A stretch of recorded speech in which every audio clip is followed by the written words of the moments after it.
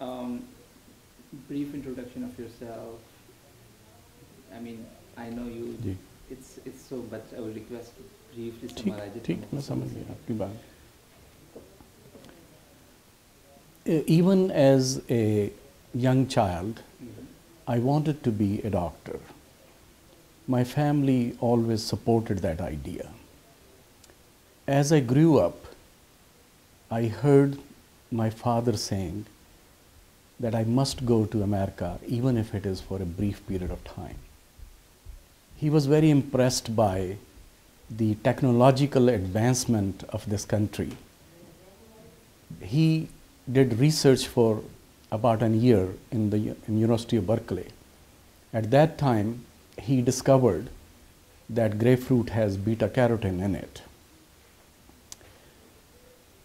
Listening to father, it really sank in my mind that America is the place to go and learn.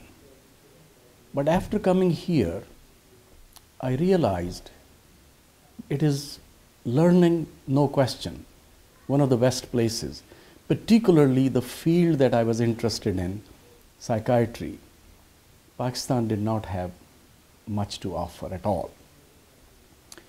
We used to get one lecture in one whole year, last year of our medical school training. So that was the beginning and the end of our training.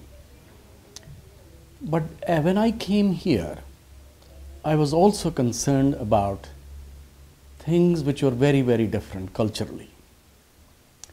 And at one point, I used to think that after getting all the training, I must make every effort to go back. But then I started realizing that this country, in many ways, attracts people and they almost fall into a trap. Because as I was finishing my training, I started getting so many offers. There were companies who were offering me big time loans. They were willing to establish office for me. They were willing to loan money for home.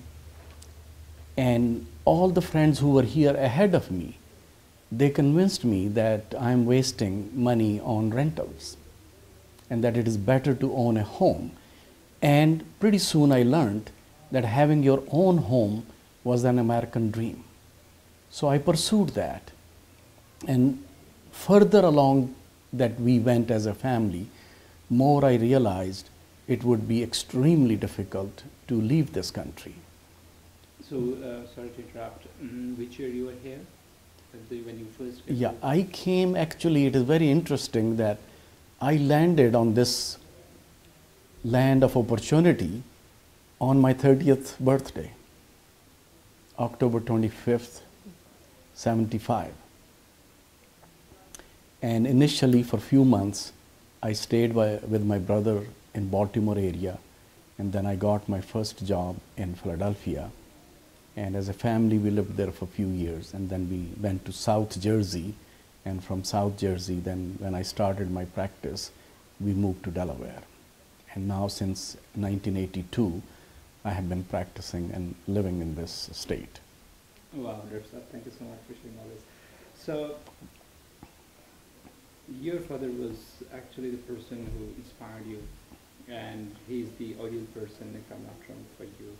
Absolutely, no Right. question about it. Do you want to share something of that he shared that day with me, the fruit which he actually did with something very he just really invented it, if it's not wrong to say. Yes, yes. So do you want to share that? Yeah, Dad was an international fame scientist who discovered many things. He was an agriculture scientist, but his experience was very broad based. His main training and love was for horticulture sciences, which is fruits. And his first master's was also on mangoes. But then at one point he was professor of botany. At one point he was fodder botanist. Then he took over as director agriculture of Punjab.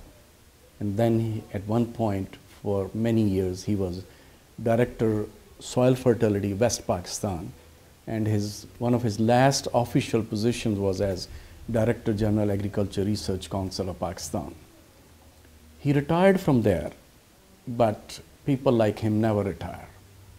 After that, for 25 years, he was Professor Emeritus at University of Agriculture in Faisalabad. When I came here, when I just started thinking to write something about the Muslim community here, the people who are actually here abroad. So you were the person who was mentioned by Daood. How did you start when you were here? Nothing was as established as it is now. How was the journey? Do you want to share some experience? Oh, absolutely. The problems, the difficulties, the challenges? Well, initially, when I came to this country, like many others, I wanted to go back. In the first few months, I would say even 1 year or so, I wanted to go back as a frustrated person. It was very hard, even being a doctor in those days, it was very hard to find the first job. Then the cultural challenges. The first year of life, when I was working in a hospital, 10, 12 days passed, I did not even know that it was Ramadan. And then everywhere that I looked at, things were so different. I came to this country thinking that I knew English very well. But then I faced the fact that the English that I knew was English from England. And these people spoke English which was American. So there was that accent issue. They use many words with different meanings. And there was one joke after the other that happened. But it was all a learning experience. At some point, I realized that once I'm here, I must benefit the best out of this land of opportunity, as it is called. And with that realization, things started turning around. Actually, for now more than a decade, I have been saying that living here, we people who came from other countries like Pakistan, we have the best of the two worlds. If we try to utilize it properly.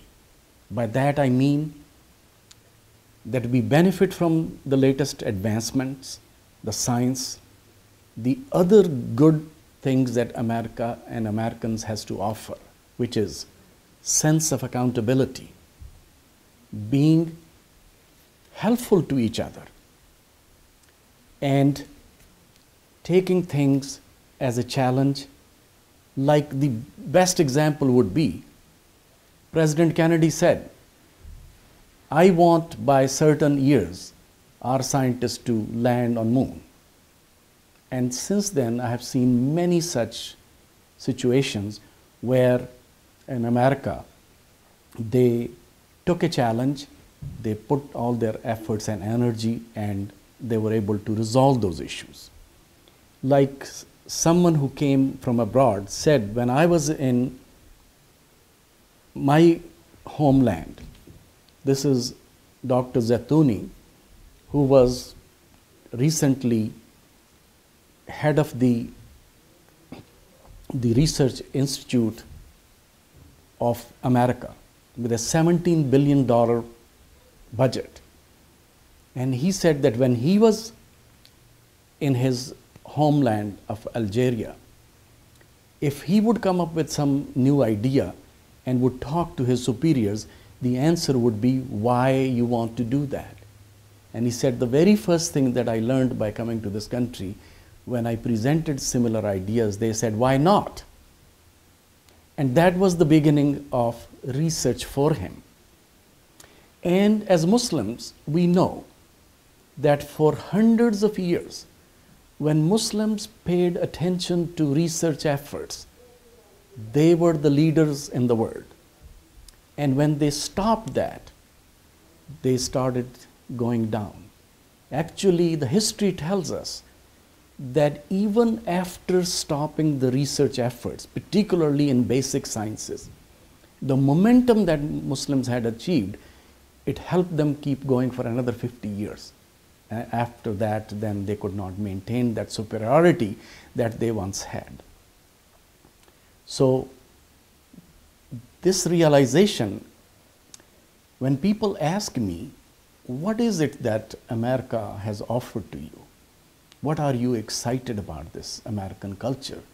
My answer is very simple. These people think.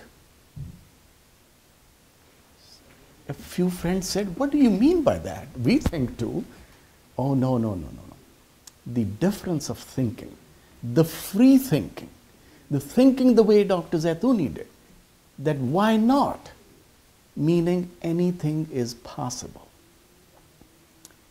That environment, that freedom, to live in that environment, as they say, there is no limit. The sky is the only limit. Living here, we started realizing that. And the creativity that we can do in this environment, there is no end to it.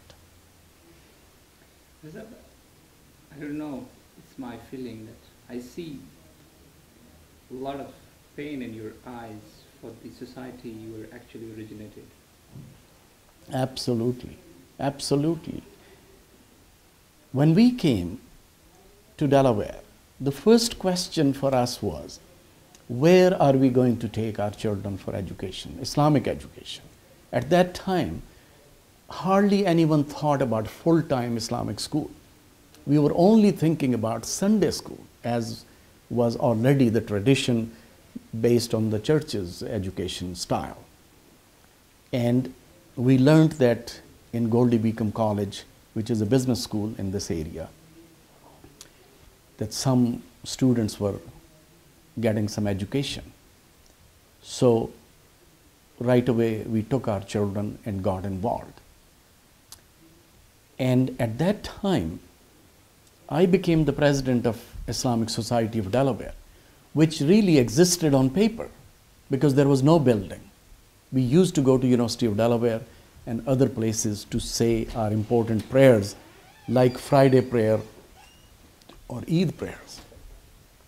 So in that environment, the need to have a building of our own, a place of our own where we could worship comfortably became very immense.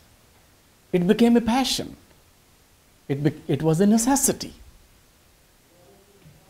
We felt in a way we had no choice. We had to do it. The question was how. The question was not why or when. The question was how. So we started making all the fundraising efforts. And when I was the president, we doubled those efforts. And then actually, one of the sisters in the community said, you can keep doing these efforts, it will only bring so much money.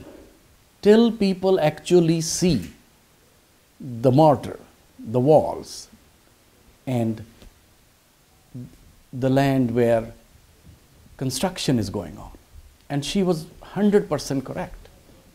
The moment we started the project, the way people started donating, it was just amazing.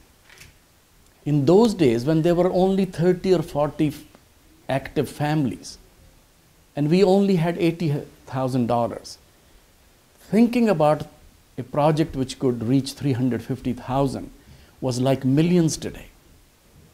But with this feeling that we have no choice, it is almost like Tariq bin Ziyad saying, we have burned the boats.